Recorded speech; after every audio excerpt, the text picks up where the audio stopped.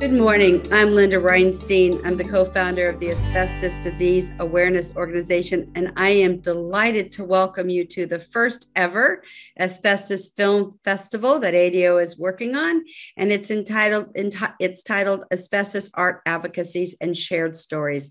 It's going to be a unique and unusual day, and I think it's going to inspire and empower you to make change happen. So for those of you who I haven't met, I am a mesothelioma widow, and our family has been impacted by asbestos like many of you today. Doug Larkin and I co-founded the Asbestos Disease Awareness Organization back in 2004. We knew that if we blended education, advocacy, and community support, that we could increase asbestos awareness that would lead to prevention, the elimination of all asbestos-caused diseases. We're quite proud of the past 17 years.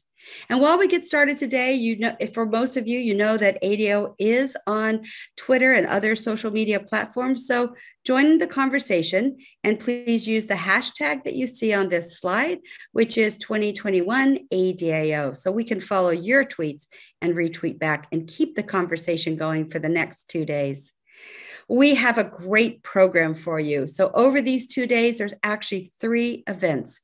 Obviously, the film festival today, and along with the film festival, first time ever, ADA is going to screen a recent congressional staff briefing, so you can see the quality of information, but learn along the way. Tomorrow, our academic conference is unmatched by any others. You will hear over the course of the weekend from over 40 people from 7 different countries. It is exciting. Nothing happens alone in a vacuum. So on Saturday night, we will honor many people who have made our work possible. But for a brief second, I just want you to look back at a 2005 slide. This was our first conference. And as we reflect on where we were and how far we've come, I think we can all celebrate and recognize we have helped to make change happen. Art has always been important to ADAO. In fact, you'll hear later today from Julie Gunlock, who's in this poster by Earl Daughter. You'll see how ADAO blends art and advocacy together to make our stories stronger, to be heard, felt, shared, and remembered. When we think about remembering, our community has grown so much in the past 17 years. I want to just briefly, many more people have passed away since our last April 2019 conference, but I want to just touch on these 7 names: Dr. Eula Bingham, Dr. Morris Greenberg, Paul Handley, Anna Marie Kearns, Mike Mattmuller, Ann Strickland, and Nigo from Brazil. All have had loud voices for asbestos prevention and, of course, a ban. Knowing that this weekend, as I mentioned, we have 8 countries. We have come so far since our very first asbestos conference in Washington, D.C., Australia, Belgium, Canada, Brazil, Nigeria, Portugal, the UK, and the U.S. all joined together because we stand where knowledge and action unite.